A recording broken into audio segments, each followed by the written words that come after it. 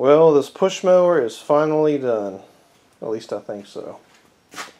I've had this thing for quite a while now, and for the past year I've had this bungee cord on this carburetor, and over time it's lost tension, so I had to put a little fitting on there to give it some more tension. And this thing will not stay running unless you lift up on the carburetor. I have no idea why.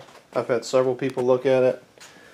None of the linkages in there are bent or whatever. So I have no idea. And I was at a customer's yard the other day, actually yesterday, and I wasn't banging it on nothing or anything like that. I was just out in the open, doing her backyard, and just out of nowhere, it just went wah! Like you sprayed like a 200 shot of nitrous at it. And I stopped. I was like, what in the world? So I let it sit there for a minute, and I kept on going, and it did it again. Wah! Boom! It let out the biggest backfire I've ever heard a lawnmower ever let out. So it's pretty much done. No use for that to be on there anymore.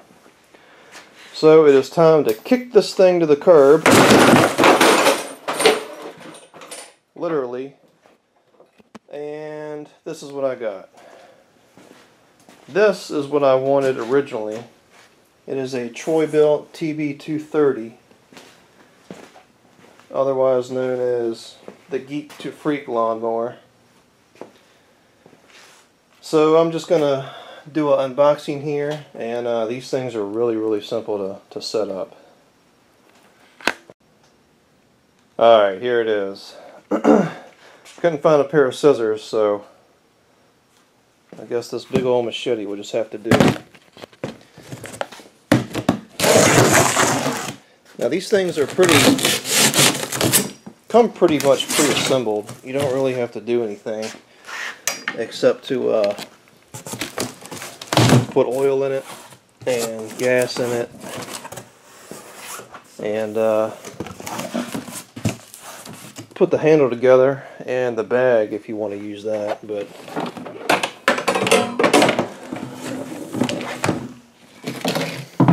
here's my other bag off the other lawnmower. But yeah, there it is. And oh, by the way, yeah, that's nice. Don't really care at this point. I did try to get this thing running again. It does have the Honda engine. There you go, you can see it. This one right here has the Briggs & Stratton engine. And I did pull on this stupid cord for probably 15 minutes. I pulled until my arm turned blue. I couldn't pull anymore, and it would not start. So I'm going to put this turd behind the shed, and if it gets stolen, well, the joke's on them, because it doesn't work.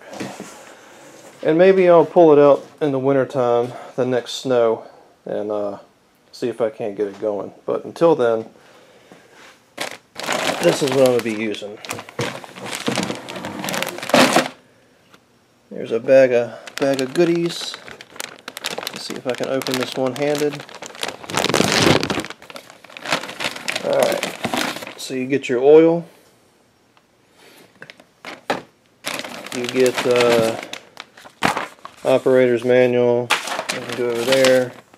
Something else.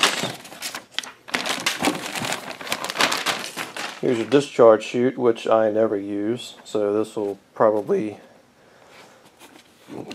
go in the recycle bin. And yeah, there it is. It's pretty much it.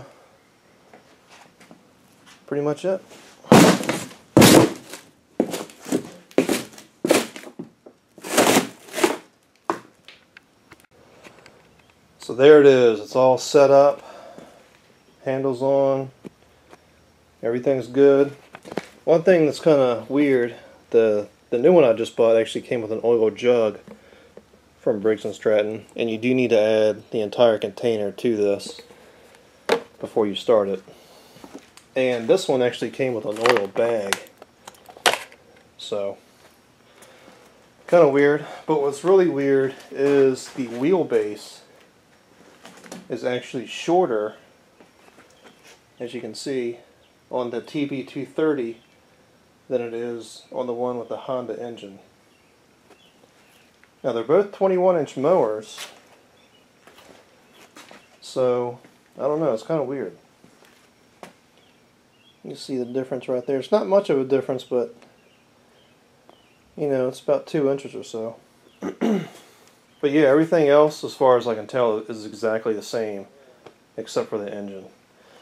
And this one actually looks like it has a bigger gas tank compared to the one on the Honda, just by eyeballing it. But yeah, there it is. And one thing that I am going to do before I start it, I ordered an hour meter off of Amazon. And they are really, really simple to put in. I'll do a video on it once it gets here. But I'm going to put that on so I can keep track of how many hours I'm putting on it. And then they're really cheap too. It's only 20 bucks. So yeah, there is the new mower.